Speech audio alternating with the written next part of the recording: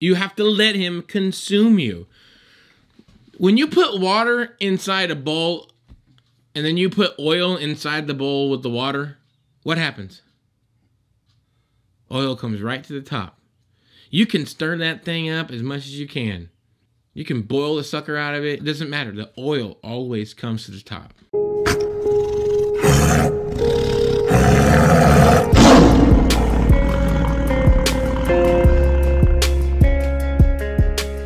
I have several things I want to share with you. Let's see which one really takes off. I was encouraging somebody this morning, telling them, you know, sometimes we get disqualified. Maybe we look at our failures or whatever, and we say, man, I'm just disqualified. I feel inadequate. I feel like I can't really do what God's telling me to do, or something along that lines, right? And a lot of times I think it has to do with shame and guilt.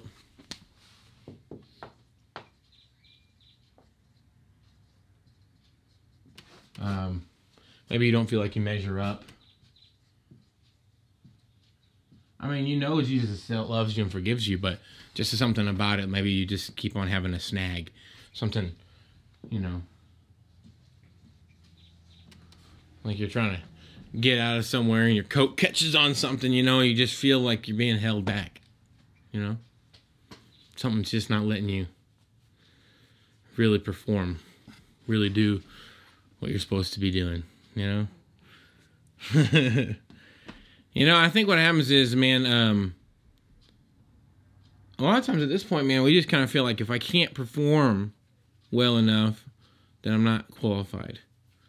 And that's a dangerous spot to be in, because really it takes away our faith and it really puts it back onto us on what we're doing instead of yielding. There's usually when somebody feels this way, they're also not yielding. What I mean by that, they're not fully submitted. Okay, I'm not saying that I'm not saying you don't have a lot of submission. There's just something in your life that you're not submitting. Okay, something in our life that we're not really yielding to. Make sense? The reason why I say this is because who we are, what we do, how well we do is not really dependent on if you're able to do it. It's not dependent on if you're able to stop doing this little thing that you're ashamed of, or stop messing up on this one thing, or whatever it is. You know, I can't seem to be like everybody else. A lot of times it comes down to comparing ourselves to others.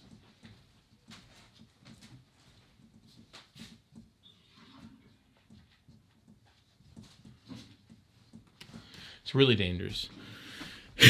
So that guy over there, he's really anointed. You know, I would never be like that guy, or that guy. You know, we just start comparing ourselves to people.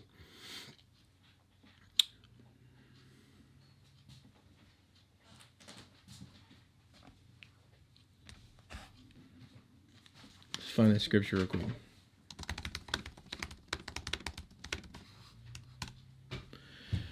Colossians chapter 1, verse 27. Let's go over there.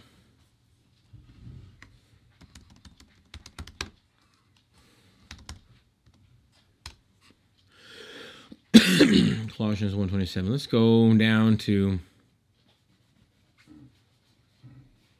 verse 24. Now I rejoice in my sufferings for your sake, and in my flesh I am filling up what is lacking in Christ's afflictions for the sake of his body, that is the church, of which I became a minister according to the stewardship from God that was given to me for you, to make the word of God fully known.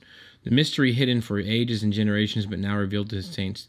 To them God chose to make known how great among the Gentiles are the riches of the glory of this mystery, which is Christ in you, the hope of glory. Okay? He we proclaim, warning everyone and teaching everyone with all wisdom, that we may present everyone mature in Christ. For this I toil, struggling with all of his energy that he powerfully works within me. There's another verse that says, let me find this one here. Might be the same chapter. There we go. It's 2 Corinthians chapter 3, verse 18.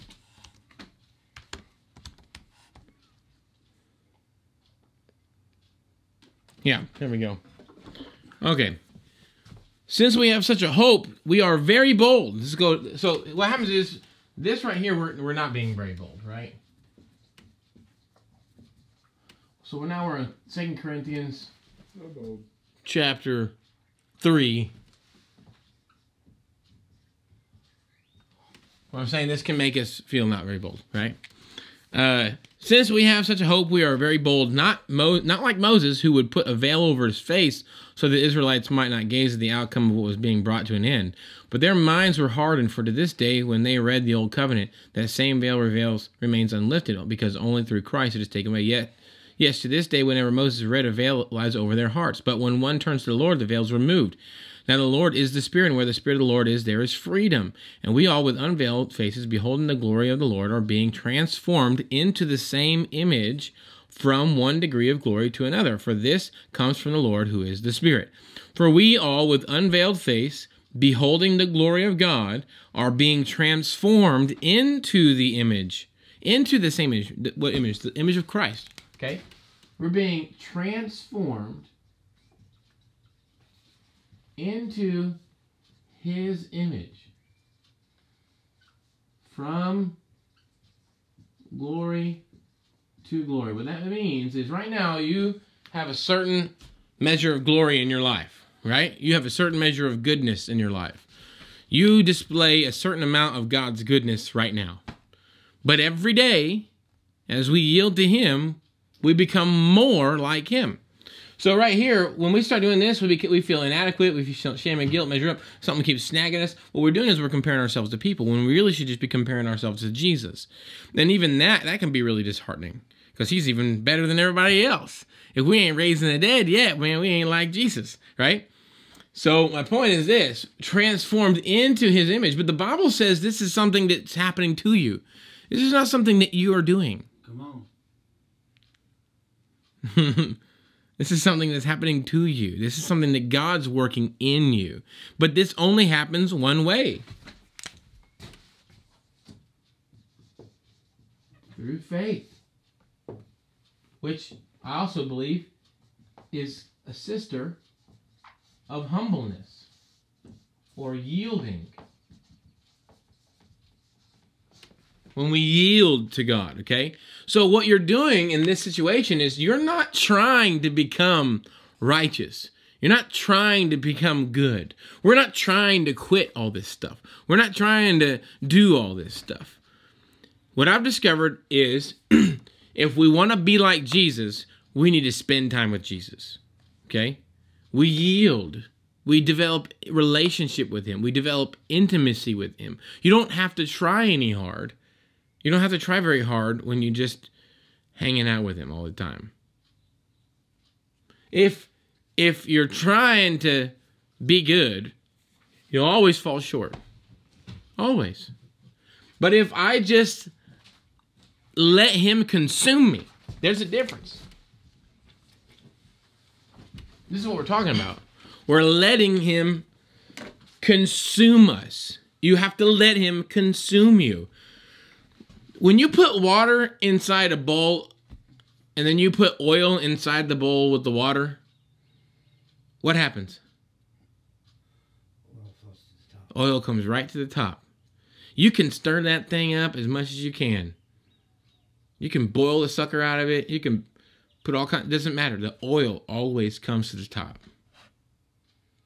Every time. You can't help it. It's natural. It's its nature. Okay? By nature. Because it's oil, it comes to the top. If we're being made, it's a transformation. So why don't we just come right to the top right away? Because it's a transformation. It's a transformation. You're being transformed into this oil that just comes to the top without even trying. The point is, we try too hard, sometimes. If we would just yield to him and let him transform us, let him make us into who he wants us to be, we'll be like this oil where we can't stop it. We can't no matter what stirs up in our life, we'll always float to the top. We'll always act like Jesus. I just don't see, you're not spending time with Jesus. If you're not yielded to him and you're not letting him consume you, of course you're not going to act like him. Because it's a transformation process. The more I'm with him, the more I become like him. We're not trying to be, so the only thing you have to do is spend time with him in his word and allow it to wash over you. And it will transform you. You don't have to try. You don't have to try to do all this stuff. He's the one who qualifies you. I mean, when we say I'm trying to quit smoking, or I'm trying to do whatever it is we're upset about, whatever we think is disqualifying us. I'm just trying to give more of my tithe. I'm trying, whatever it is that we're hung up with. Right? If we would just spend more time with him, those things would just break off our life. If we are just, think about this. It's a matter of nature, okay? A good tree bears good fruit, and a bad tree bears bad fruit. They're not trying anymore. It's a matter of faith. I believe that I'm the righteousness of God. I believe that there is nothing that can hold me. I believe that nothing can hold me back. If I believe it, if I believe that, the scripture says, if you have faith the size of a mustard seed, nothing will be impossible for you. Nothing. I just can't seem to quit. It's a matter of being. Stop trying to do something, because you're not going to ever stop.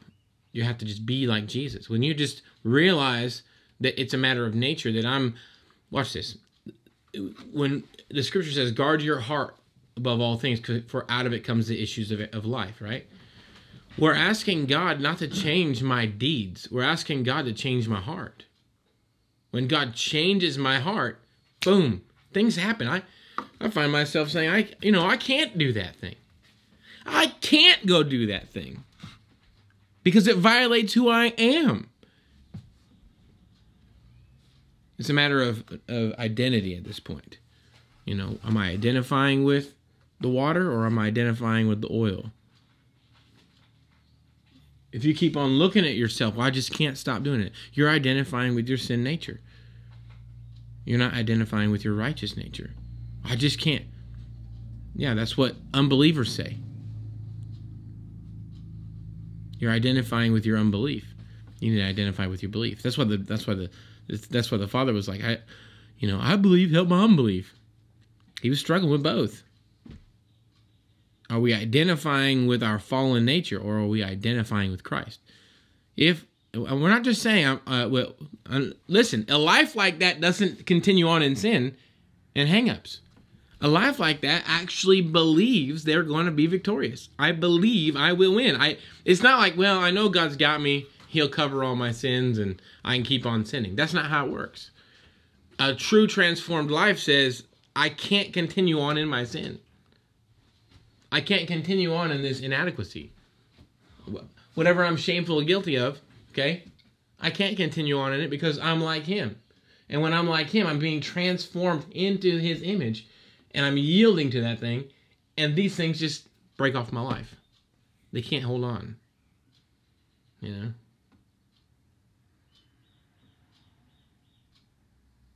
Trying to think of something that you try to hold on. Have you ever tried to pick up a bar of soap in the water? That's what it's like when sin tries to get a hold of you and you're being transformed into the image of Christ. Like a greased pig.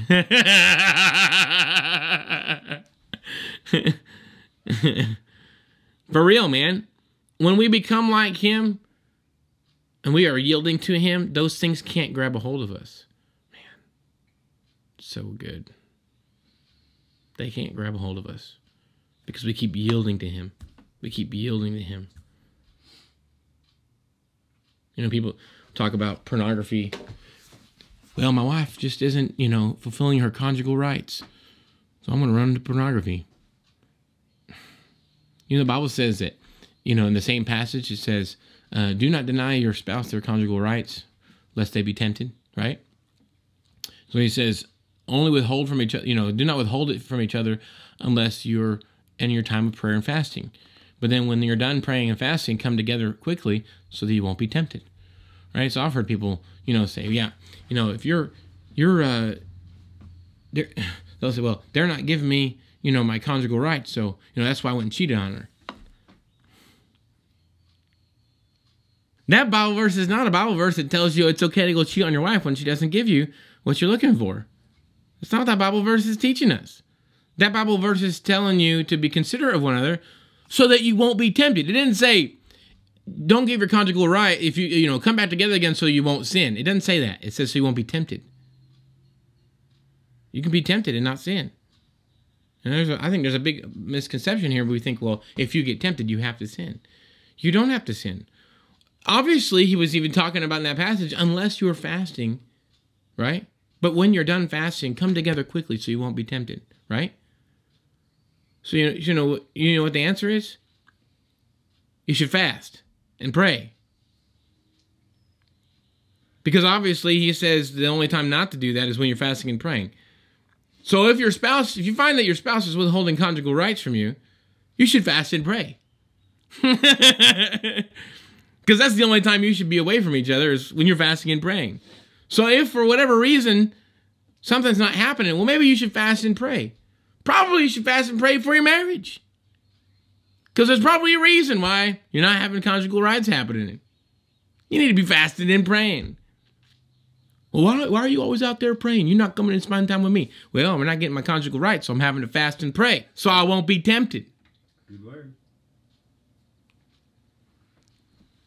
You're just not coming in.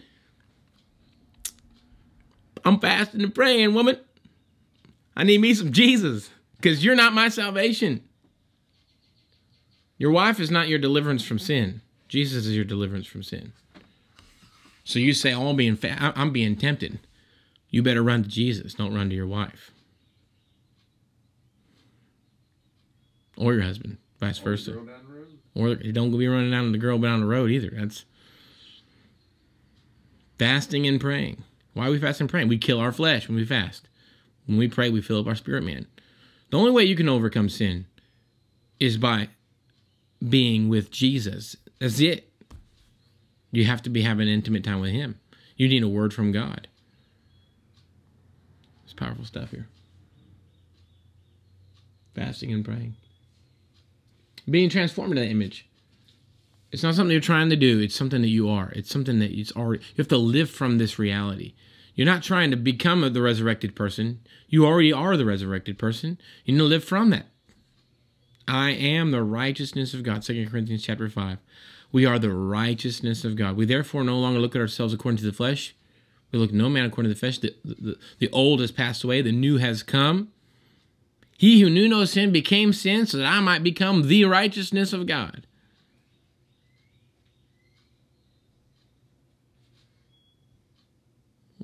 We're not going to try anymore. We got to stop trying. We used to have a joke around here. People come to the barracks, you know what we tell them? Just stop doing meth. Just stop. That doesn't work. Just stop. Just stop. It doesn't work. You can't just stop. You need a transformation. You need to be yielding your life to Jesus. And those things will just roll right off you. You know, the hardest part, listen, the hardest part is not stopping sin. The hardest part is getting quiet. The hardest part is being silent and hearing the voice of God. That's the hardest part. You know why? Because you have to let go. You have to let go. People are like, well, how does... Let go of control. You know, anybody can stop for a while. Anybody can do good for a while. But can you let go? That's what this is all about. Faith is letting go.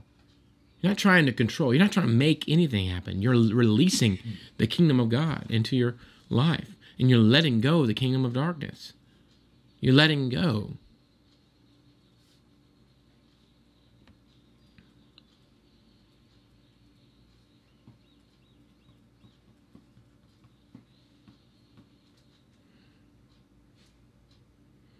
That's why we have to be filled up with the Word so much.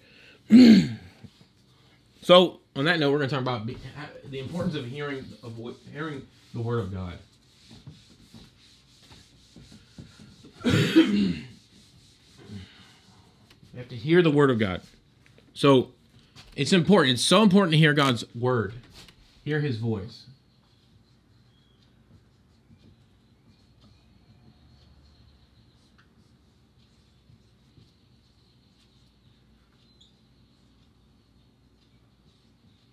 Everybody needs a word from God. Everybody thinks, well, the only people who can hear the word from God are preachers. People think that. You know, they might not say it, but they think that. They feel that way. They think, well, maybe just a preacher is supposed to hear the word from God. Everybody who is a sheep, Jesus says, my sheep hear my voice. So everybody's supposed to be hearing from God. You got to get a word from the Lord. Why? This is what you stand on. God says, watch this. The scripture says in Hebrews, let's look at this scripture up so that you'll know where it is. Okay? Hebrews 11, verse 6. Now, faith is the assurance of things hoped for. Faith is the assurance of things hoped for. Everybody say, I am sure. I am sure. Have you ever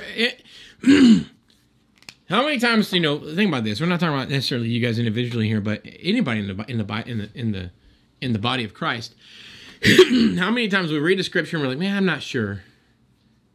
I mean, that's our thought process. I'm not sure. Are you sure? Are you sure?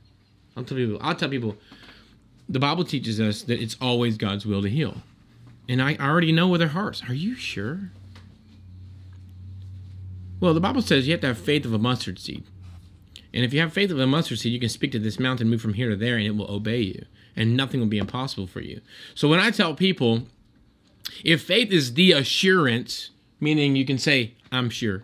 I'm not are you sure, but I am sure. So if I tell people it's always God's will to heal, and their immediate thought is, are you sure? I'm not sure. Well, then you don't have faith. That's called doubt. Okay? People don't understand how much doubt plagues us.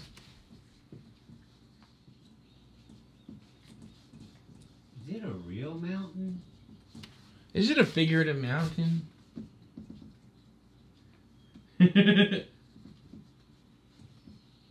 I mean, anything that assaults your faith, what is faith? I am sure.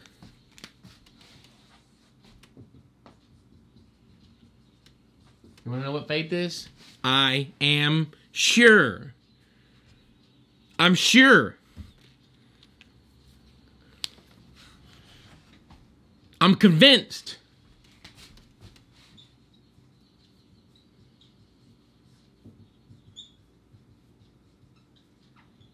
I am fully persuaded.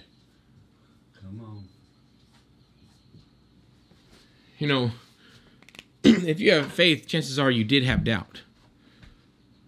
Fully persuaded. You know what that means? You went from one side of the fence to the other side of the fence. You were persuaded. You had one thought process, now you've changed your thought process. You've been converted. It's a conversion. Convicted. I didn't know for sure, but now I'm convinced. Faith is the assurance of things hoped for. Faith is not wishful thinking.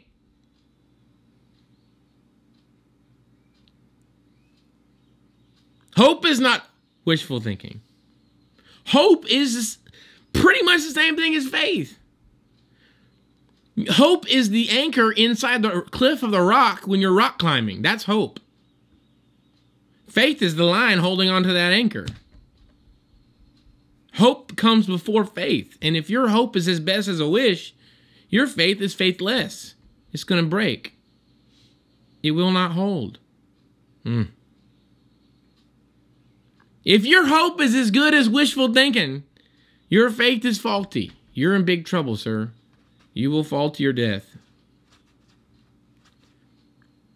You need to know for a fact that anchor is going to hold. Then you put your rope through it. That's what hope is. You know, a lot of times you're not the one who went up there first. Somebody else climbed up there and stuck that little anchor in there first. You're hoping you're going to put your carabiner on that anchor. It's going to hold you. In the name of Jesus. You didn't even put it in the wall, but you're trusting it. What are you hoping in? That's what's important. Well, I'm hoping in a God that sometimes answers my prayers. Then you're not hoping in God.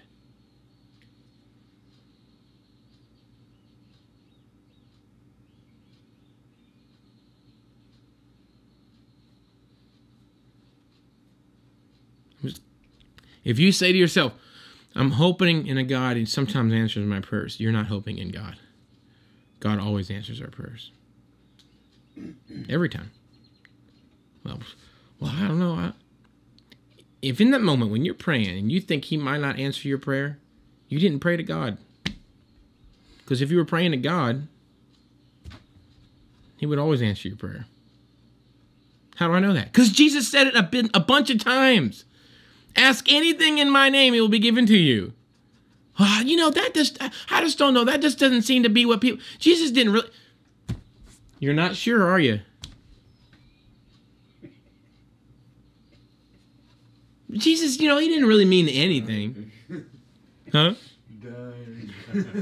Dying. Well, I'm not sure if that's what means. Yeah, I know. It's called faith.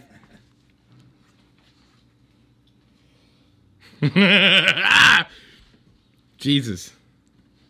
People are going to probably stone me one day when they start actually listening to my teachings. Let's find these scriptures, man.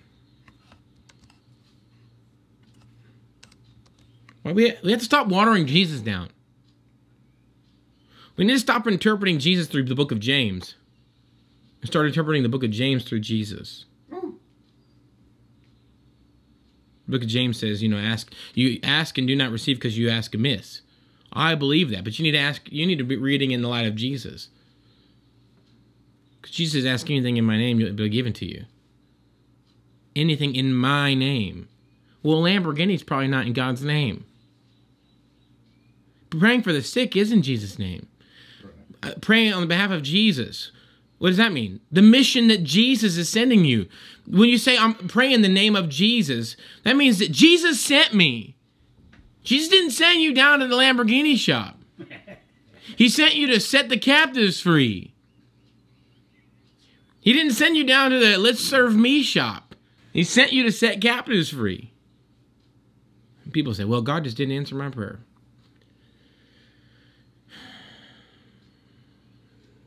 Are you sure you were praying to God? Did you make something up in your brain about who God is? We need to read the Bible.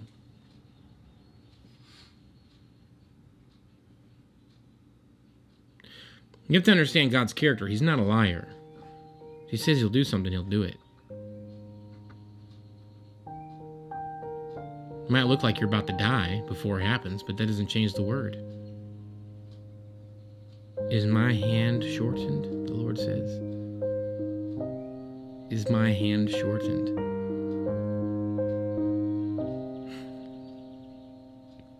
Have you ever been trying to reach for something and you just couldn't get it? Your hand is short. God's not. He'll be able to get it.